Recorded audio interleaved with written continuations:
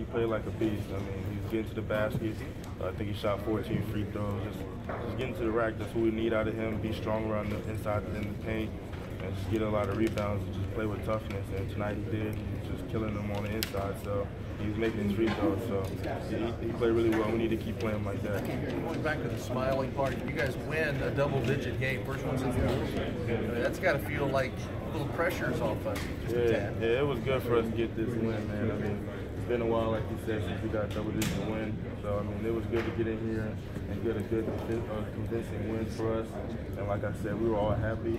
We were all sad, upset. So this is good for us to get back at home and get a win like this. When you lose 2 in a row, do you feel pressure a little bit? I think this seems to be human. I think that's what happened with us. There's a lot of pressure on us. So since we were losing those games, I mean, see all this stuff when Kentucky out at 25 and stuff like that. So it's just a lot of pressure. So we just came in, like Cal said, we got to play tonight like we won the last 2 games. And I think tonight we did. We came out, we played with energy, all smiling, clapping, high-fiving each other, and stayed calm under pressure. So we did a really good job tonight. You've got a smooth touch on offense. How do you maybe talk to Jared a little bit and say, hey, you got to pull it back a little bit? Yeah, he was getting a lot of rebounds, but just couldn't finish nothing around the basket, man. I mean, yeah, he could easily have like a double-double tonight if he just made some easy shots, but I know he'll get in the gym. He's a really hard worker, so he'll get in the gym, work on those little touch floors because he gets a lot of rebounds. So he definitely has that shot. He just got to make it. Is he just too hyped on that side of the court, you think? I think he's just too anxious. I mean, he's just third game back. He's just a lot of anxiety and stuff like that. So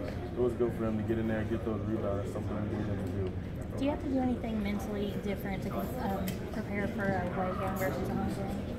Yeah, I mean, away games are a little bit different. I mean, you're going in, everyone plays their best against Kentucky, so it's going to be crazy when we go to West Virginia. I heard it's sold out. It's going to be ridiculous. So you got to have a different mindset. You got to go in, just play hard, and do exactly what you're told. You got to fight, play with toughness on the road because everyone's against you, but everyone's wearing blue. So you got to go in with a different mindset.